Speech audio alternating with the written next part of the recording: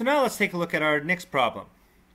We have a whole number of 8, and we are going to times it by a half. 1 out of 2 is filled in here, so that's a half, and there are 8 solid blocks here, so that's 8. So we're just going to build a half 8 times. So here's a half once, here's a half twice, half 3 times, half 4 times, half 5 times, half 6 times, half 7 times, half 8 times. All right, let's take a look at our product. Is our product a fraction like this, or is it a whole number like that? Why? It's a fraction. And there are 8 solid blocks in the math model, and there are 16 blocks in all.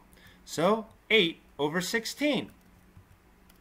Now take a picture, document in your portfolio. 8 times 1/2 equals 8 over 16. Now, what do you notice about 8 over 16? Isn't 8 half of 16?